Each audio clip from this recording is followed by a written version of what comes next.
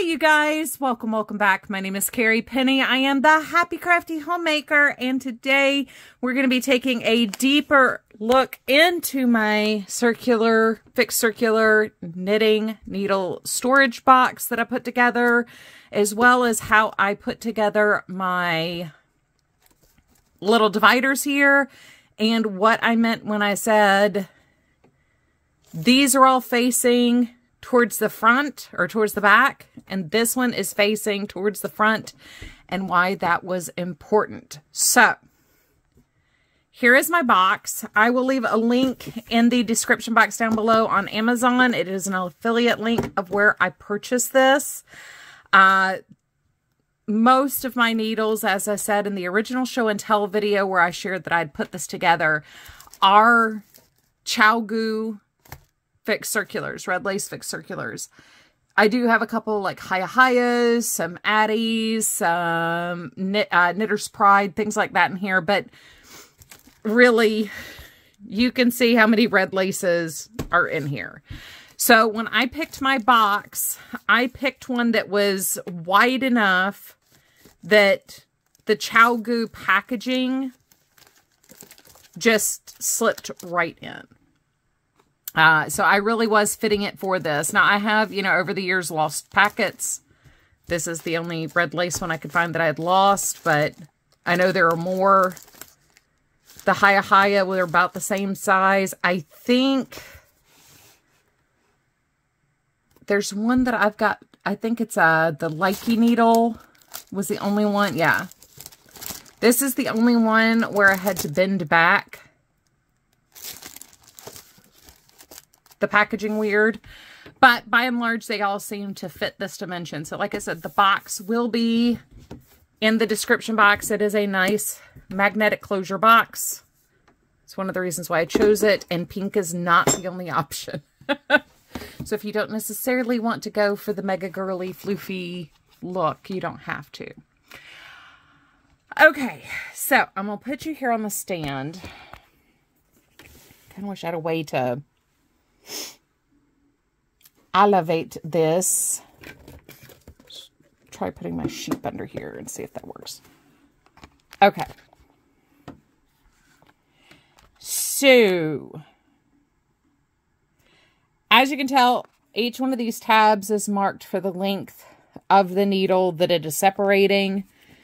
The first section here is the 9-inch circulars, and those fall to the front. So, this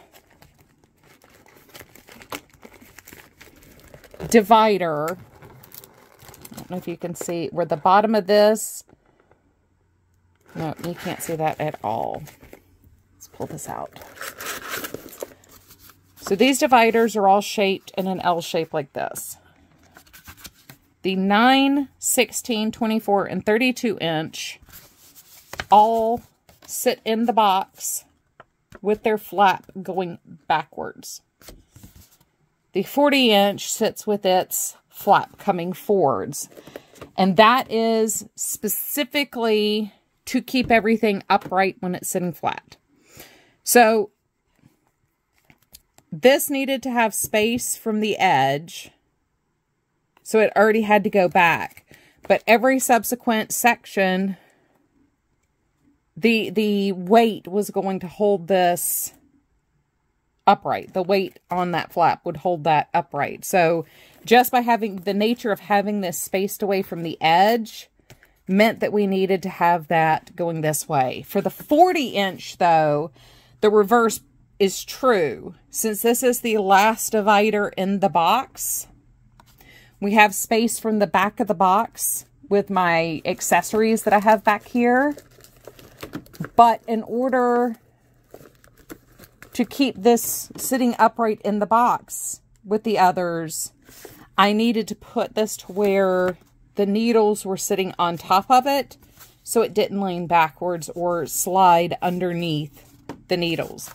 And so it doesn't slide is actually why keeping this flap is important. But that's what I meant when I said the backs of all these, the bottoms of all these make an L to the back of the box, except for the last one, which makes an L shape towards the front of the box. So how I put the divider together is actually mega super duper simple. I'm going to be honest, 97% out of sheer laziness, this is so simple. Get you reconnoitered here. This, if you can't tell, is kind of a down and dirty, quick and easy video. Sip of water. Because once again, I'm finding myself talking way too much. Okay. So for my adhesive, I use dry adhesive. This is double stick tape from scrapbook.com, obviously. The cardboard, if you happen to have chipboard, that's great. These are actually recycled spacers from my cat food boxes. I get cases of wet cat food.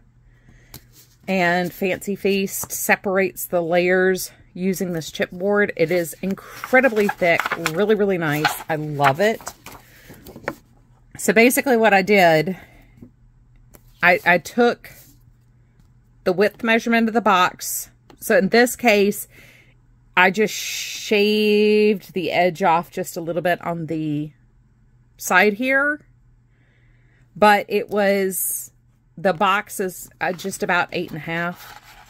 So an 8.5 by 11 sheet of paper was the perfect width. And this is just a 65 pound piece of cardstock I had in my stash. So all I did was I took my dry adhesive off. That is a full sheet of 8.5 by 11 cardstock there. So what I'm going to do is I'm just going to line this up with the bottom here. I really should have done this in a different color other than black for the purpose of the camera here. But we're going to get that lined up on the bottom. You don't have to use dry adhesive. I just happen to have dry adhesive and it's easy. But you can see where I just got that lined up with the piece of cardstock there. I'm a little over. It's fine. It's not a big deal. We're going to take off the next side here. And you could do this, like I said, wet glue, dry glue, doesn't matter. You just wanted an adhesive that is really going to hold. So to flip this over, I create a crease. And then just drop this down. Bada bing, bada boom. And then to create that bottom L shape, I just folded over the extra edge there. And I'll trim this off since I've got it slightly uneven there. Mostly because I'm looking through the camera to do this. But that's all it is. That's all I did to create the divider. I just used my Brother label maker to make a little label for the corner. And that's all that is. Easy peasy lemon squeezy. So if you're wanting to organize anything flat like that in a box, it's perfect. But for me, what I was looking for was the circular knitting needle storage. I did do them by the length of the cable. I have seen where people did it by the size of the needle, but to be honest, I'm more likely to be looking for a 9-inch one than a US one 9-inch. I'm going to be looking for the length first, not the size. So anyway, that's how I built this. I really want to get this back in here before I forget and take all this back downstairs. And then I'm wondering where my needles are again. Because believe it or not, that's already happened once. But yeah, so if you have any questions, leave them in the description box or the comment section down below. Don't forget to like, comment, subscribe, all that good stuff. And if there's ever a project like this where you're a little bit more interested in what it was, even if it seems simple, you know, don't be afraid to ask. I really don't mind sharing, especially when it's this easy to share. I'm way over talking what it is that I did. So anyway, I love you guys. I hope you're having a wonderful, fantastic Saturday, and I look forward to seeing you guys real soon. Bye. Bye, you guys.